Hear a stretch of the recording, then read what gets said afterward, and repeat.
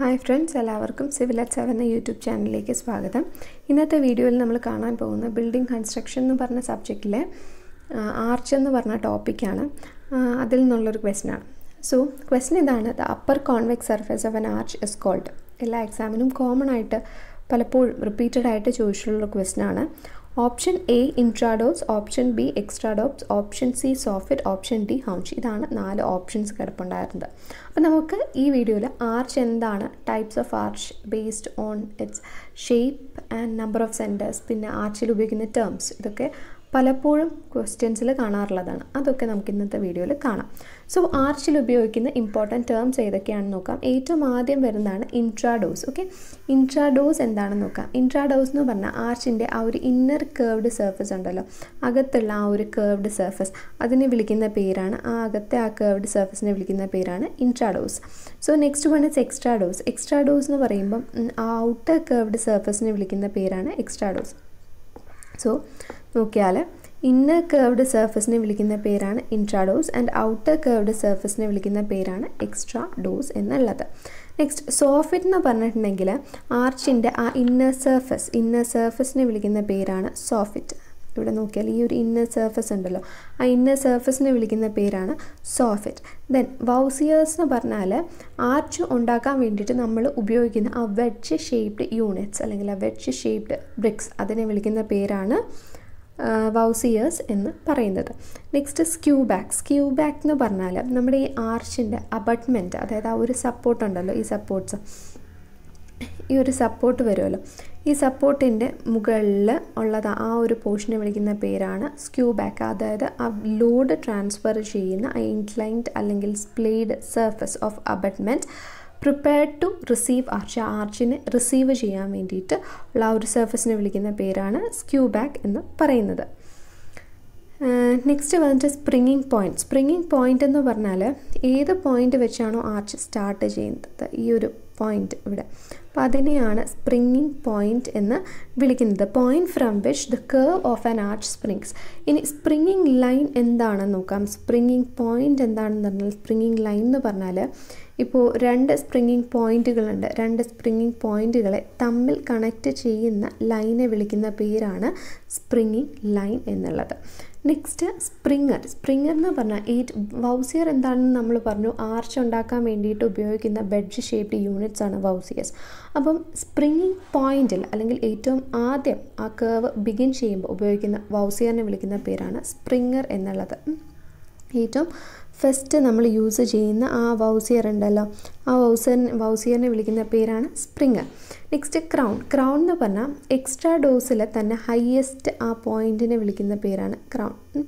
ഒരു highest portion ഉണ്ടല്ലോ, ആ പോയിൻറ്റിനെ വിളിക്കുന്ന പേരാണ് ക്രൗൺ. ഇനി ക്രൗണിൽ ഉപയോഗിക്കുന്ന വൗസിയറിനെ നമ്മൾ വിളിക്കുന്ന പേരാണ് കീ. ആ ക്രൗണിൽ ഉപയോഗിക്കുന്ന ആ ഒരു വൗസിയറിനെ വിളിക്കുന്ന പേരാണ് കീ എന്ന് പറയുന്നത്. നെക്സ്റ്റ് ആർക്കേഡ് എന്താണെന്ന് വെച്ചാൽ, ഇപ്പം സീരീസ് ഓഫ് ആർച്ചസ്, കുറേ ആർച്ചസ് ഒരുമിച്ച് വെച്ച് കഴിഞ്ഞാൽ അതിനെ വിളിക്കുന്ന പേരാണ് ആർക്കേഡ്. അബട്ട്മെൻറ്റ് എന്ന് പറഞ്ഞാൽ end support of an ആർച്ചിൻ്റെ provide ചെയ്യുന്ന എൻഡ് സപ്പോർട്ടുകളെ അബട്ട്മെൻറ്റ് എന്നും ഇൻ്റർമീഡിയറ്റ് സപ്പോർട്ടുകളെ പിയർ എന്നുമാണ് വിളിക്കുന്നത്. ഇമ്പോർട്ടൻ്റ് ആയിട്ട് നോട്ട് ചെയ്യുക.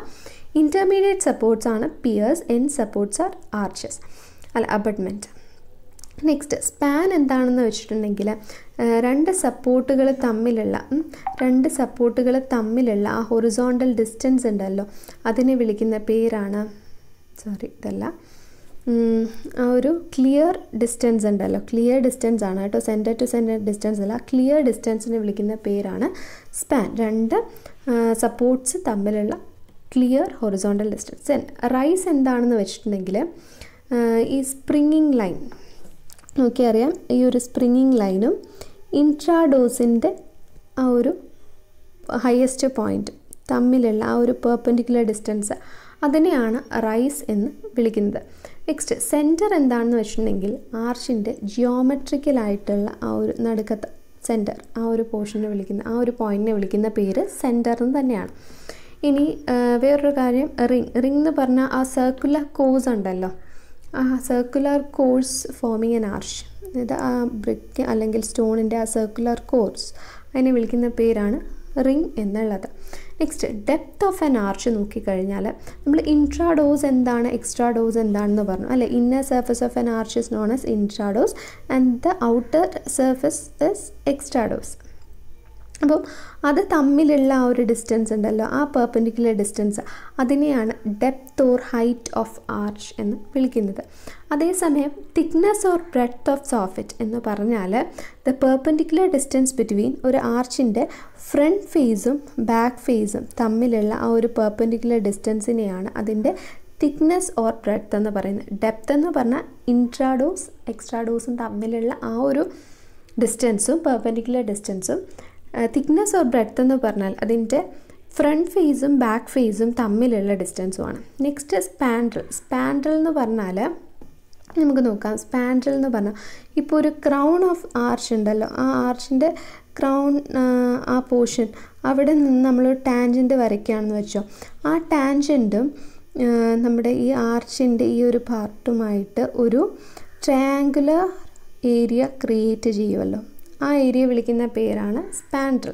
സ്പാൻഡ്രൽ എന്ന് പറഞ്ഞാൽ irregular triangular space between the extrados and horizontal line drawn tangent to the crown.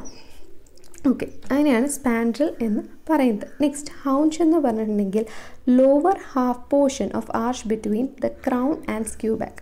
അപ്പം സ്ക്യൂ ബാക്ക് എന്താണെന്നറിയാം, ആ ആർച്ചിൻ്റെ അബട്ട്മെൻറ്റിൻ്റെ ആ ഒരു surface that receives the arch, അതിനെയാണ് സ്ക്യൂ ബാക്ക് എന്ന് പറയാം. അപ്പോൾ ഈ സ്ക്യൂ ബാക്കും നമ്മുടെ ക്രൗണും തമ്മിലുള്ള ആ ഒരു ഡിസ്റ്റൻസ് ഉണ്ടല്ലോ, അതിൻ്റെ പകുതി എടുക്കുകയാണെങ്കിൽ ആ ഫസ്റ്റ് ഹാഫ് പോർഷൻ, അതായത് ഈ ഒരു പോർഷൻ ഫസ്റ്റ് ഹാഫ് പോർഷൻ, അതിനെ വിളിക്കുന്ന പേരാണ് ഹൗഞ്ച് എന്ന് വിളിക്കുന്നത്. ഓക്കെ, ആ ഒരു ഫസ്റ്റ് ഹാഫ് പോർഷനെയാണ് ഹൗഞ്ച് എന്ന് വിളിക്കുന്നത്. So the lower half portion, first half in A sense lower half portion of arch between crown and skew back. ഇനി ഇമ്പോസ്റ്റ് എന്താണെന്ന് നോക്കാം. ഇമ്പോസ്റ്റ് എന്ന് പറഞ്ഞാൽ ഈ അബട്ട്മെൻറ്റിൻ്റെ മുകളിൽ ആർച്ചിനെ റിസീവ് ചെയ്യാൻ വേണ്ടി പ്രൊജക്റ്റ് ചെയ്ത് നിൽക്കുന്ന ആ ഒരു കോഴ്സ് ഉണ്ടല്ലോ, അതിനെയാണ് ഇമ്പോസ്റ്റ് എന്ന് പറയുന്നത്. The projecting course at the upper part of the abutment or peer to stress the springing line.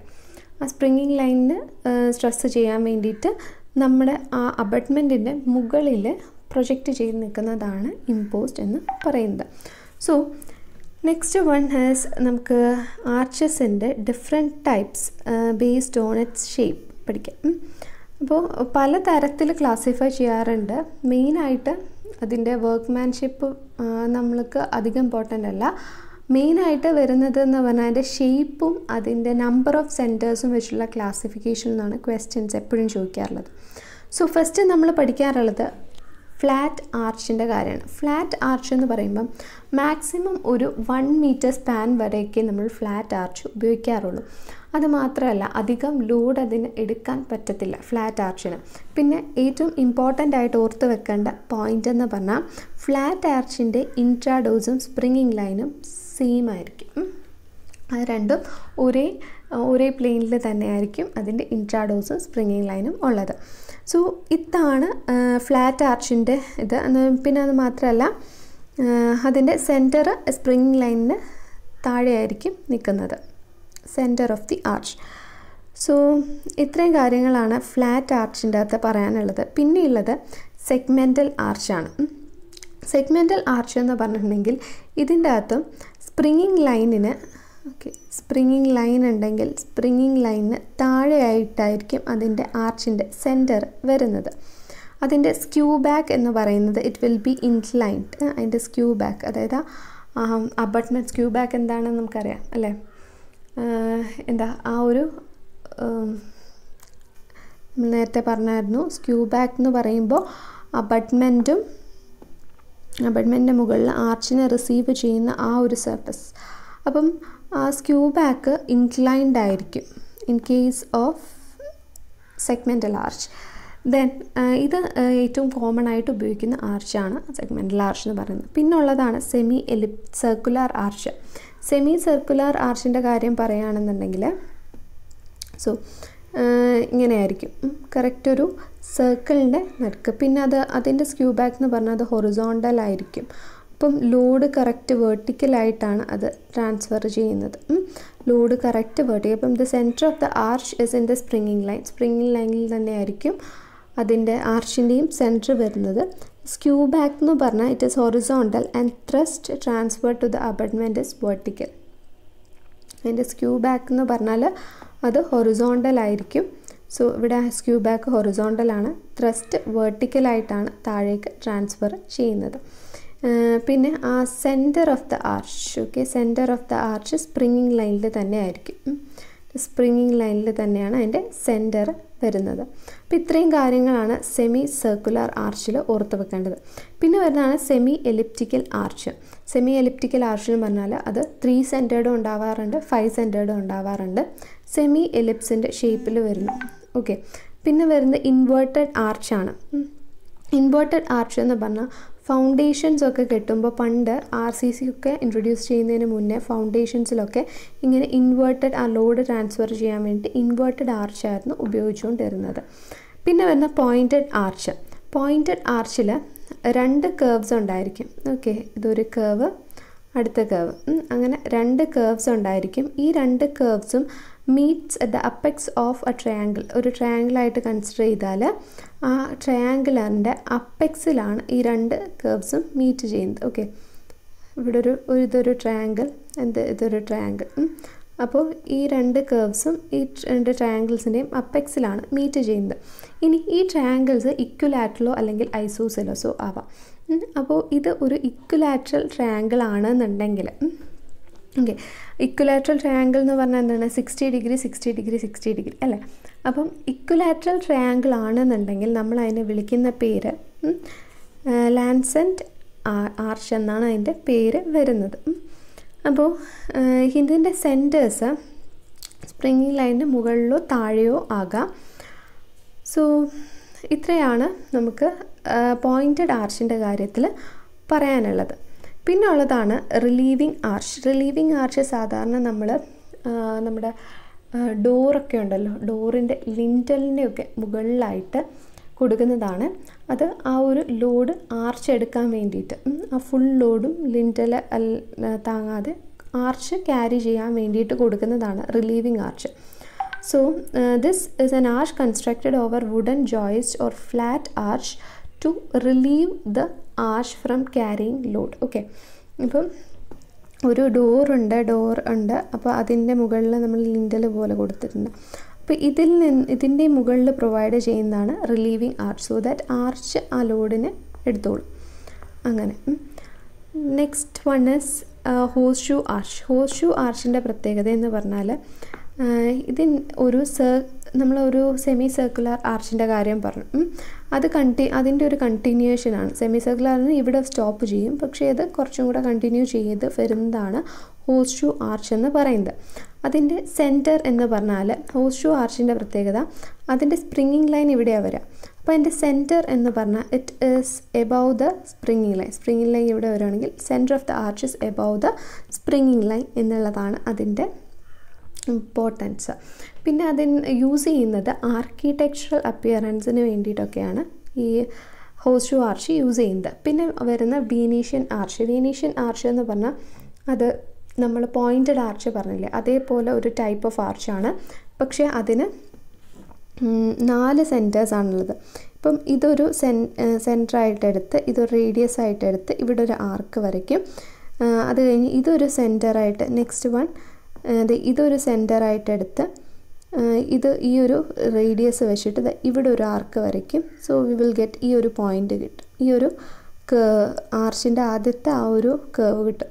പിന്നീട് ചെയ്യുന്നത് എന്താണെന്ന് വെച്ചിട്ടുണ്ടെങ്കിൽ ഇവിടെ ഒരു സെൻറ്റർ എടുക്കും. ഇവിടെ ഒരു സെൻറ്റർ, ഇവിടെ എവിടെയെങ്കിലും ഒരു സെൻറ്റർ എടുത്തിട്ട് ഇവിടെ ഒരു റേഡിയസ് വെച്ച് ഇവിടെ എവിടെയെങ്കിലും ഒരു ആർക്ക് വരയ്ക്കും. അത് കഴിഞ്ഞിട്ട് നെക്സ്റ്റ് വൺ ഇസ് ഇതൊരു സെൻറ്ററായിട്ടെടുത്ത് ഇതൊരു റേഡിയസ് ആയിട്ടെടുത്ത് ഇവിടെ ഒരു ആർക്ക് വരയ്ക്കും. അങ്ങനെ 2 കേർവ്സ് വരും. ഇങ്ങനെ ഒരു കർവ് വരും, ഇങ്ങനെ ഒരു കർവ് വരും വീനീഷ്യൻ ആർച്ചിൻ്റെ കേസിൽ. പക്ഷേ ഇതിൻ്റെ അകത്ത് മറ്റിൽ നിന്നുള്ള വ്യത്യാസം എന്ന് പറഞ്ഞാൽ ഇതിന് 4 സെൻറ്ററാണുള്ളത്. 1 2 3 4. അപ്പം 4 സെൻറ്റേഴ്സ് ഉണ്ട് ഈ ആർച്ചിന് എന്ന് പറഞ്ഞാൽ. അപ്പം ഇത് മനസ്സിലായെന്ന് വിചാരിക്കുന്നു. വീനീഷ്യൻ ആർച്ചിൽ ചെയ്യുന്നതെന്ന് വെച്ചാൽ ഫസ്റ്റ് ഒരു പോയിന്റ് സെൻറ്റർ ആയിട്ട് എടുത്ത് ഒരു പെർട്ടിക്കുലർ റേഡിയസിൽ ഇവിടെ ഒരു ആർക്ക് കട്ട് ചെയ്യും. പിന്നീട് ഈ ഒരു പോയിന്റ് സെൻറ്റർ ആയിട്ട് എടുത്ത് സെയിം റേഡിയസിൽ ഇങ്ങനൊരു ആർക്ക് കട്ട് ചെയ്യും. അപ്പോൾ ഇവിടെ രണ്ട് സെൻറ്റേഴ്സ് ഉണ്ട്, അങ്ങനൊരു കേർവ് വരയ്ക്കും. അതിന് ശേഷം പിന്നെ ചെയ്യുന്നതെന്ന് വെച്ചാൽ വേറൊരു പോയിൻ്റ് അതിൻ്റെ അകത്ത് സെൻറ്ററായിട്ട് എടുത്ത് ഒരു റേഡിയസ് എടുത്ത് ഒരു ആർക്ക് ഇവിടെ കട്ട് ചെയ്യും. എന്നിട്ട് ഈ ഒരു പോയിൻ്റ് എടുത്തിട്ട് ഇത് റേഡിയസ് ആയിട്ട് എടുത്ത് ഇവിടെയും ഒരു ആർക്ക് കട്ട് ചെയ്യും. എന്നിട്ട് ഇത് ജോയിൻ ചെയ്യും. അപ്പം ഇങ്ങനെയാണ് വീനീഷ്യൻ ആർച്ച് വരയ്ക്കുന്നത്. സോ ഇതിന് മൊത്തത്തിൽ 4 സെൻറ്റേഴ്സാണ് ഉള്ളത് വീനീഷ്യൻ ആർച്ചിൽ. ഇമ്പോർട്ടൻറ്റ് ക്വസ്റ്റ്യൻ ആണ്. 4 സെൻറ്റേഴ്സാണ് വീനീഷ്യൻ ആർച്ചിൽ ഉള്ളത്. നെക്സ്റ്റ് വരുന്ന ഫ്ലോറൻറ്റൈൻ arch. ഫ്ലോറൻറ്റൈൻ ആർച്ചും almost similar to വീനീഷ്യൻ arch തന്നെയാണ്. പക്ഷേ അതിൻ്റെ കേസിൽ 3 സെൻറ്റേഴ്സേ ഉള്ളൂ. കാരണം അകത്ത് വരുന്നത് ഒരു സർക്കിളാണ്, സെമി സർക്കിളാണ്. അതായത് ഒരു സെൻറ്റർ എടുത്ത് ആർക്ക് കട്ട് ചെയ്തു, ഇവിടെ ഒരു സെൻറ്റർ എടുത്ത് ആർക്ക് കട്ട് ചെയ്തു, പിന്നീട് ഇവിടെ ഒരു സെൻറ്റർ എടുത്ത് ഒരു സർക്കിൾ വരയ്ക്കുകയാണ് ചെയ്യുക. ഈ ഒരു കേർവ് ഇത് കഴിഞ്ഞിട്ട് ഇവിടെ നടുക്കൊരു സെൻറ്റർ എടുത്തൊരു സർക്കിൾ അങ്ങ് കൺസ്ട്രക്ട് ചെയ്യുക. സോ ഫ്ലോറൻറ്റൈൻ ആർച്ചിൻ്റെ പ്രത്യേകത എന്ന് പറഞ്ഞാൽ ഇൻട്രാഡോസ് എന്ന് പറഞ്ഞാൽ ഇറ്റ് ഈസ് ടൈപ്പ് ഓഫ് ഒരു സെമി സർക്കിളാണ്. അപ്പം ഇതിന് മൊത്തത്തിൽ 3 സെൻറ്റേഴ്സാണ് ഉള്ളത് എന്നുള്ളത് ഓർത്ത് വെക്കുക. പിന്നെ according to number of centres, നമ്മളിപ്പം ഷേപ്പിൻ്റെ ബേസിലാണ് ആർച്ചിനെ ക്ലാസിഫൈ ചെയ്ത്. ഇനി നമുക്ക് നമ്പർ ഓഫ് സെൻറ്റേഴ്സിൻ്റെ ബേസിൽ ഏതൊക്കെ രീതിയിൽ ആർച്ചസിനെ ക്ലാസിഫൈ ചെയ്യാൻ നോക്കാം. ഏറ്റവും ആദ്യം വരുന്നതാണ് 1 സെൻറ്റേർഡ് ആർച്ച്. 1 സെൻറ്റേർഡ് ആർച്ച് എന്ന് പറഞ്ഞാൽ നമ്മൾ ഇതിന് മുന്നേ ഷേപ്പിൻ്റെ ബേസിൽ പഠിച്ച ആർച്ചസിനൊക്കെ തന്നെ സെൻറ്റേഴ്സിൻ്റെ ബേസിൽ ഒന്ന് ക്ലാസിഫൈ ചെയ്ത് പറയുന്നേ ഉള്ളൂ. കാരണം ക്വസ്റ്റ്യൻ ഡയറക്റ്റ് ആയിട്ട് ഇങ്ങനെ ചോദിക്കാറുണ്ട്. 1 സെൻറ്റേർഡ് ആർച്ചിൻ്റെ എക്സാമ്പിൾസ് ഇമ്പോർട്ടൻ്റ് ആയിട്ട് നോട്ട് ചെയ്ത് വെക്കാം. Flat arch, segmental arch, horse shoe arch, semi circular arch, stilted arch and bull's eye arch. Bull's eye arch എന്ന് പറഞ്ഞാൽ ഇങ്ങനെ ഒരു സർക്കുലർ ഷേപ്പിൽ വരുന്ന ആർച്ചാണ് കേട്ടോ. അത് ജസ്റ്റ് ഒരു ആർക്കിടെക്ചറൽ പർപ്പസിന് വേണ്ടിയിട്ടൊക്കെ യൂസ് ചെയ്യുന്നതാണ്. ഒരു സെൻറ്റർ മാത്രമേ ഉണ്ടാവുള്ളൂ. സോ ഇത്രയും according to number of centres 1 സെൻറ്റേർഡിൽ ഇത്രയും ആർച്ചസാണ് വരുന്നത്. 2 സെൻറ്റേർഡ് ആർച്ചിൽ വരുന്നത് പോയിൻറ്റഡ് ആർച്ച്. നമ്മൾ പഠിച്ച ആ ഒരു പോയിൻറ്റഡ് ആർച്ച് ഉണ്ടല്ലോ, അത് 2 സെൻറ്റേർഡ് ആർച്ചിന് എക്സാമ്പിളായിട്ടാണ് വരുന്നത്. പിന്നെ വരുന്ന 3 സെൻറ്റേർഡ് ആർച്ചിന് എക്സാമ്പിളായിട്ട് വരുന്നതാണ് എലിപ്റ്റിക്കൽ ആർച്ചും ഫ്ലോറൻറ്റൈൻ ആർച്ചും. ഏറ്റവും അവസാനം പറഞ്ഞ ഫ്ലോറൻറ്റൈൻ ആർച്ചും പിന്നെ എലിപ്റ്റിക്കൽ ആർച്ച്. പിന്നെ വരുന്നത് 4 സെൻറ്റേർഡ് ആർച്ച് അല്ലെങ്കിൽ ട്യൂഡർ ആർച്ച് എന്ന് പറയും. അതെന്ന് പറഞ്ഞാൽ എക്സാമ്പിളായിട്ട് വരുന്നത് വീനീഷ്യൻ ആർച്ചാണ്. അത് മാത്രമേ 4 സെൻറ്റേർഡ് ആർച്ചായിട്ട് വരത്തുള്ളൂ. 5 സെൻറ്റേർഡ് ആർച്ച് എന്ന് പറഞ്ഞാൽ 5 സെൻറ്റേർഡ് ആർച്ചിന് എക്സാമ്പിൾ സെമി എലിപ്റ്റിക്കൽ ആർച്ചാണ്. നമ്മൾ ഈ 3 centred elliptical arch in A sense ഒരു സെമി എലിപ്റ്റിക്കൽ ആർച്ച് തന്നെയാണ് കേട്ടോ. അപ്പം 3 സെൻറ്റേർഡിനും 5 സെൻറ്റേർഡിനും കോമൺ ആയിട്ടുള്ള എക്സാമ്പിൾ വരുന്നത് സെമി എലിപ്റ്റിക്കൽ ആർച്ച് തന്നെയാണ്. സോ ഇത്രയുമാണ് നമുക്ക് ആർച്ചസിൻ്റെ ക്ലാസിഫിക്കേഷനിൽ ഇമ്പോർട്ടൻ്റ് ആയിട്ട് ഓർത്ത് വെക്കാനുള്ളത്. സോ എല്ലാവർക്കും വീഡിയോ ഇഷ്ടമായെന്ന് വിചാരിക്കുന്നു. വീഡിയോ ഇഷ്ടമായെങ്കിൽ ചാനൽ സബ്സ്ക്രൈബ് ചെയ്യുക, ഷെയർ ചെയ്യുക, ലൈക്ക് ചെയ്യുക. Thank you.